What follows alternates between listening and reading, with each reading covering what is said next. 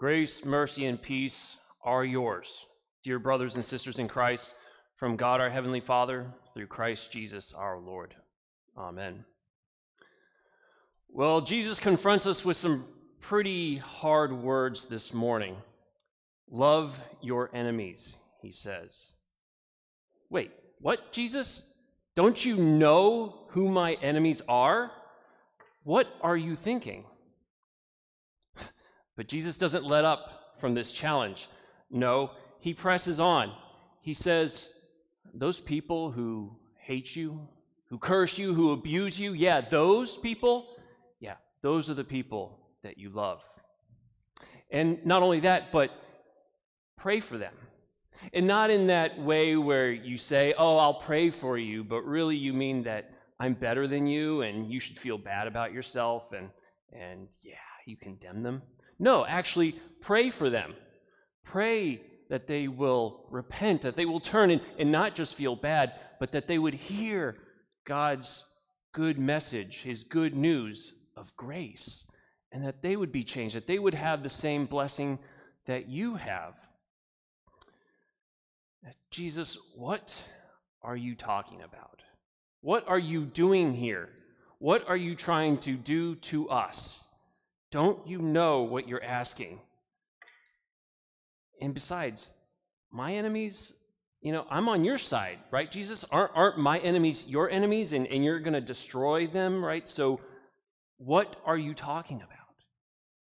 Well, I think having this mindset means that Jesus' words today confront us. They give us a chance to rethink our own position. What is it that God's word says, and what have we imported into God's word from our culture? What is God actually asking us to do? What is he telling us? And where can we cut out our cultural impurities of God's word?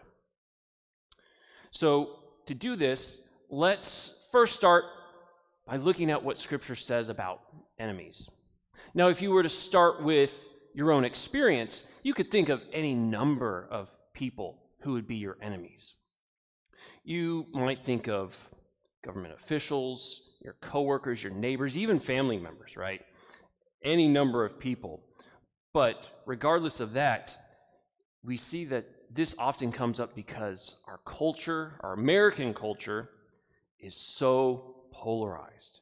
We live in what has been dubbed cancel culture.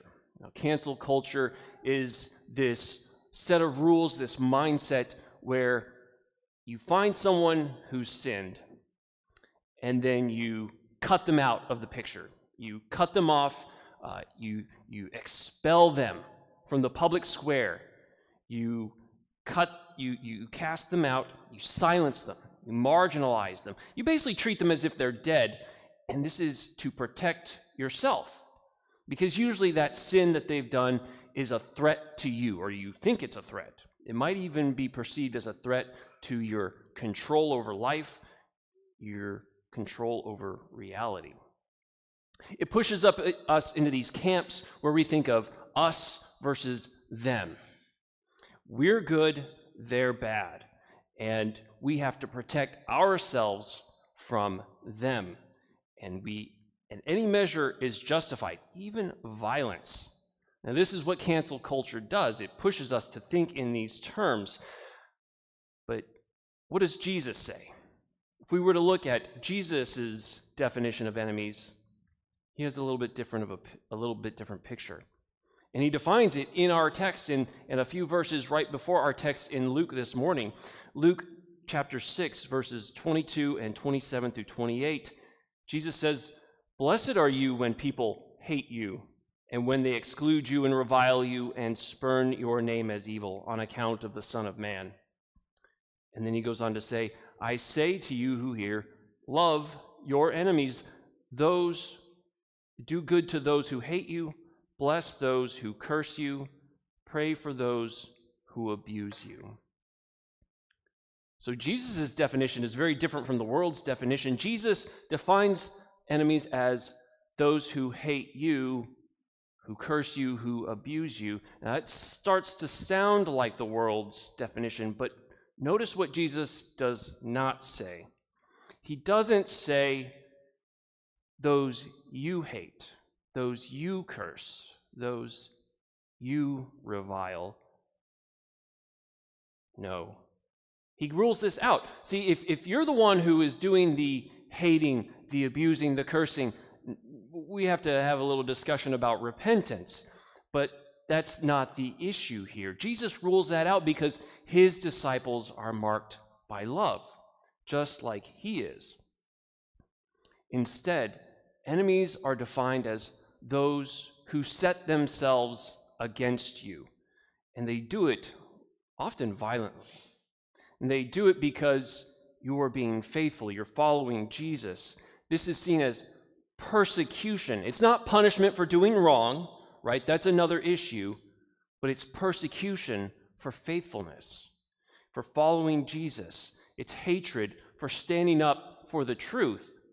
It's not punishment or anger directed at you because you were a jerk to someone. No, this is different. But this definition from Jesus is not new. In fact, Jesus is the author and perfecter of our faith, and so we see that he will be consistent with all of Scripture. Now, we can look at a few examples from the Psalms that help express this. Psalm 17, verses 8 through 12, the psalmist says, "Keep me as the apple of your eye, hide me in the shadow of your wings. From the wicked who do me violence, my deadly enemies who surround me. They close their hearts to pity.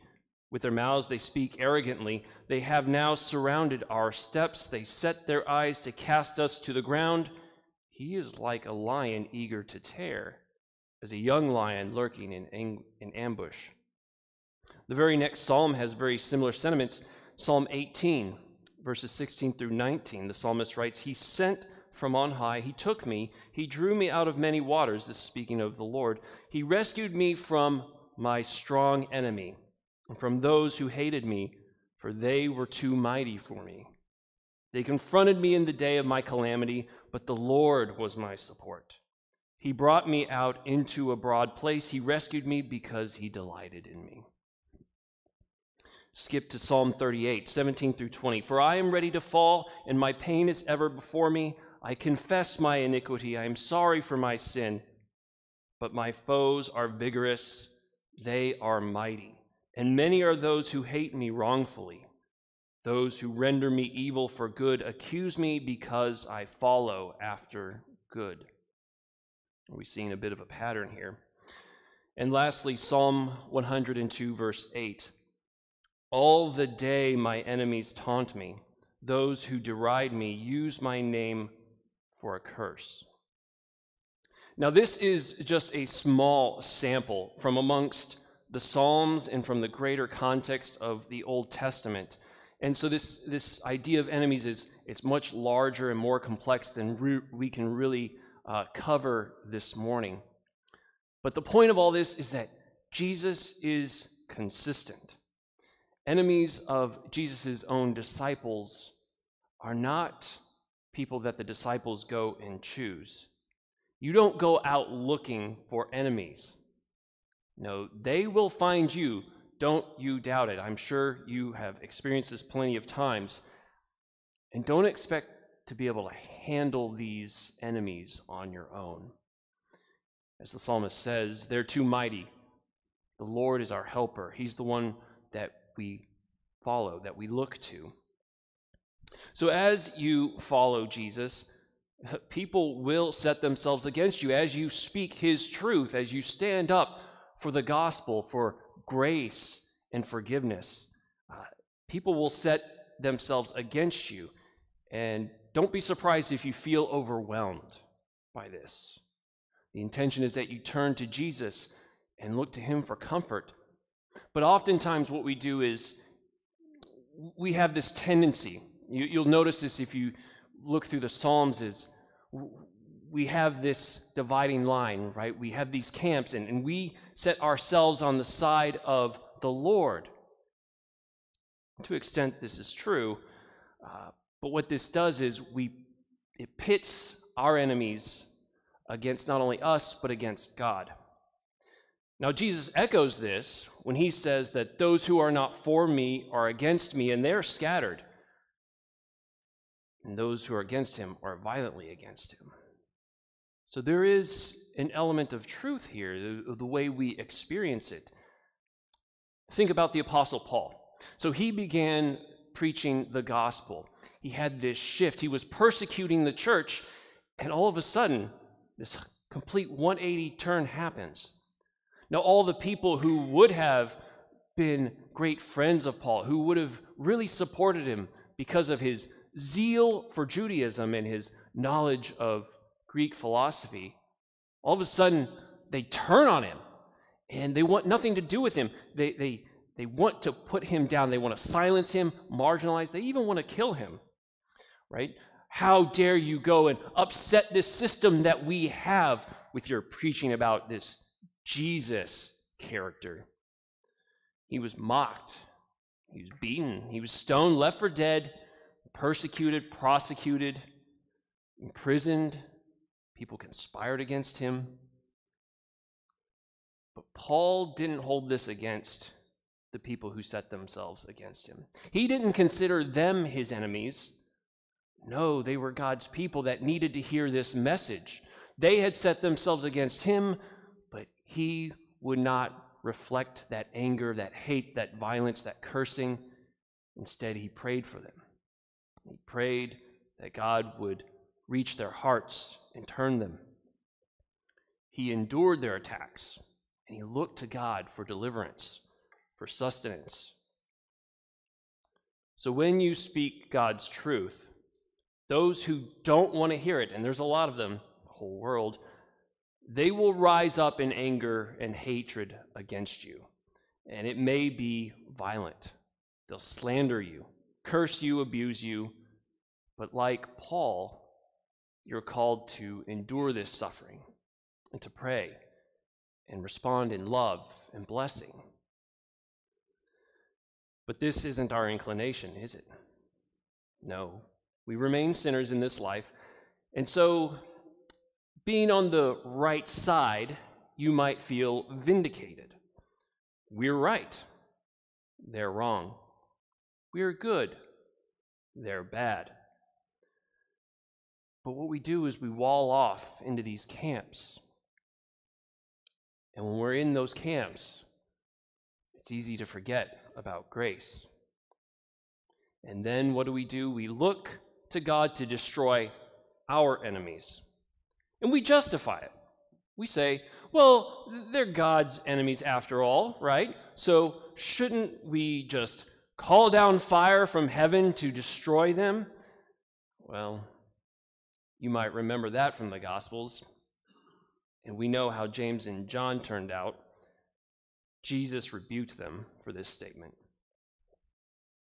Okay, I get it. We're not supposed to treat other people as enemies. What about spiritual forces, right? Even if you manage to avoid casting other people as your enemies and treating them with contempt, you're undoubtedly going to take that bitterness that builds up in response to being hated and cursed and abused over and over again, and you're going to blame the spiritual forces in our world. In other words, it's really easy to spiritualize Jesus' words, to ignore the people around us and just say, it's the demons, right? It's these dark forces that are out to get us. And we might justify it. We can look to Paul's letter to the Ephesians. In Ephesians 6:12, Paul writes, "For we do not wrestle against flesh and blood, but against the rulers, against the authorities, against the cosmic powers over this present darkness, against the spiritual forces of evil in the heavenly places." Sounds like a pretty good move. But Paul's addressing spiritual warfare here. He tells us that other human beings aren't our enemies, that they're not the ones we struggle against ultimately. But this doesn't deny that other human beings might become the instruments of these forces. We dare not dismiss or diminish the presence of real enemies in our midst. The psalmist knew this very well, and their response may not always be that godly, but people are out there who hate you and curse you and abuse you. We dare not deny it, because this would only be a distraction from the real truth that's being clarified here in our text by Jesus. And here's that truth that we need to remember, that you and I were once enemies of God. Yes, we tend to forget that we too were blind, dead, and enemies of God in our sin apart from Christ. We become self-righteous. We become indignant at the deceit and the hatred, the persecution, the violence that other people persecute, that they propagate against us. We get caught up in power games, power struggles in this world, forgetting that Christ reigns, that his kingdom is true, that it is amongst us, and that he is Lord of all. We don't live out our faith in that way. You see, James and Paul both addressed this problem. In James 4:4, he writes, "You adulterous people, do you not know that friendship with the world is enmity with God? Therefore, whoever wishes to be a friend of the world makes himself an enemy of God." And then in Romans, Paul writes, chapter 5, verse 10, "For if while we were enemies, we were reconciled to God by the death of his Son, much more now that we are reconciled shall we be saved by his life." And one more, Paul writes to the Ephesians, chapter 2, "And you were dead in the trespasses and sins in which you once walked, following the course of this world, following the prince of the power of the air, the spirit that is now at work in the sons of disobedience, among whom we all once lived in the passions of our flesh, carrying out the desires of the body and the mind, and were by nature children of wrath, like the rest of mankind. But God, being rich in mercy, because of the great love with which he loved us, even when we were dead in our trespasses, made us alive together with Christ. By grace you have been saved." You see, dear brothers and sisters in Christ, it's not you and I who side with God, but it's God who sides with us. Left to ourselves, we make ourselves enemies of God, but God does not make himself an enemy of us. And he does this through his Son. In his incarnation, Jesus bound himself to mankind forever, setting himself on our side. In your baptism, you were united with Christ. And being on God's side does not mean that you hate the world. God doesn't set up these camps like this. No, rather, you love the world despite its hatred for you. And you do this because the world is God's world and he loves it. Psalm 24:1 declares that the earth is the Lord's and the fullness therein. You are not to see other people as your enemies because God has redeemed them, even if they set themselves against you. No, you are to love and show mercy to those who hate you, who have set themselves against you as your enemy, because that is what God has done for you in Christ. He has shown you mercy, shown you love and blessing and good, and despite all of your ungratefulness and hatred that you once had, and sometimes still do, if we're honest. Now, saying this doesn't necessarily make it easy to do. Cancel culture is around us, and we have to acknowledge that this society that we live in, it shapes us. It directs our thinking, the way we talk and act and think. And cancel culture has no place for forgiveness. But Jesus gives us a different perspective. Jesus gives us a glimpse into the resurrection life that is yours now because you are baptized and risen with him, even while you wait for its fulfillment at his return. Yes, you have enemies who hate you, who curse you and abuse you, but they have no real power ultimately. You see, the kingdom of God is yours. Christ reigns, and it will be manifest fully when he returns. The kingdom of this world will come to nothing, and it will become mere world, albeit a new world. Jesus gives you a resurrection perspective, a glimpse beyond the chaos, the hatred, the deceit, the power games of this world, the struggles of this broken world. He gives you a glimpse beyond that and into the order, the peace, the joy, the mercy of the new creation. It's a glimpse into his kingdom where mercy rights wrongs, not an equal and opposite reaction of hatred and violence. But the world doesn't understand this, and so it hates this vision. But you who are redeemed, you know that this is the way of life and truth and goodness and beauty. And that's what we are called to follow.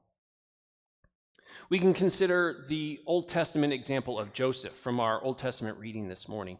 Joseph exemplifies this.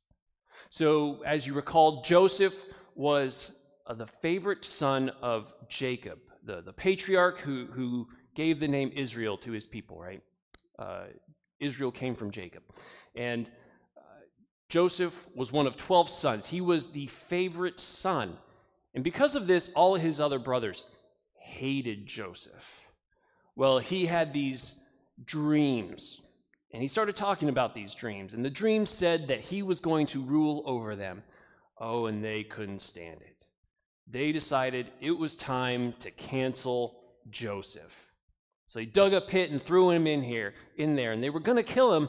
And the oldest brother, Reuben, thought he would get in with his dad by saving him and say, let's not kill him, hold off. Well, while he was waiting, they ended up selling him into slavery, so he was canceled anyway, right? He's essentially treated as dead. And he goes off to Egypt. He's sold into slavery. He's abused by people that he worked faithfully for. Potiphar's wife trying to catch him in adultery. And he goes to prison. And he waits, and he languishes in prison even after interpreting dreams for people. He does good, and he waits on the Lord. Well, finally, the Lord works through Joseph, and he brings Joseph to prominence, and he does this work to combat a famine. And he saves the land, and Joseph's brothers come down to Egypt to get food. In our reading today, we see Joseph revealing himself. He essentially has a resurrection amongst his brothers, and they are shocked. They don't know what to do because they know the sin they have propagated against him. And according to our standards, Joseph should have canceled them. He should have put them into prison, had them killed, put them out. But no, Joseph doesn't do that. He forgives them. He shows mercy and compassion because he has a different perspective. He tells them, this wasn't your doing, this was God's doing. I know there's a bigger plan. God's working. And he has had mercy on me, and so I have mercy on you. And that's what we're called to do, to show mercy and to forgive other people. This is what Jesus is calling us to do this morning. Love your enemies. It sounds hard. It is hard oftentimes, dear brothers and sisters. But we do this because that's what God has done to us. You were his enemy, and he had every right to cancel you, to marginalize you, to call you out to kill you, but he didn't. He loved you. He's blessed you. He saved you by the work of his Son. And because of this, he calls us to do the same amongst other people that he loves and that he's blessing, that he's calling to repentance. He did not count himself as an enemy to you, even though he could have, even when you set yourself against him.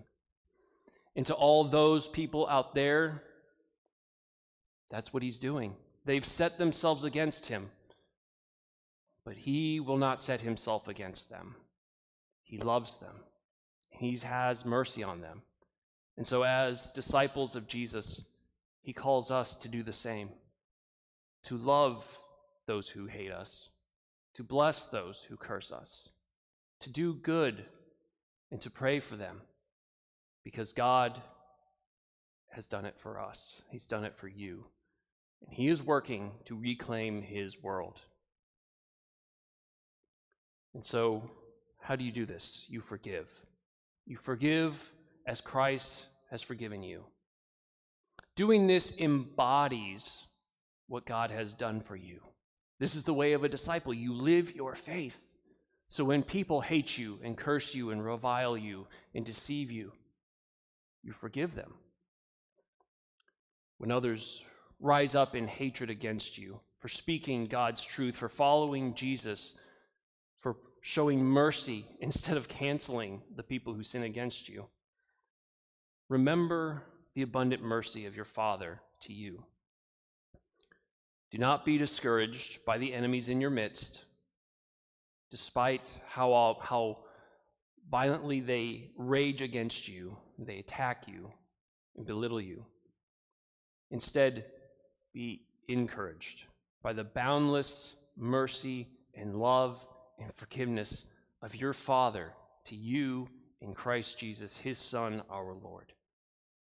And trust that he does, in fact, work in small acts of mercy.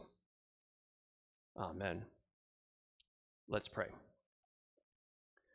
Dear Jesus, you call us as your disciples to love our enemies.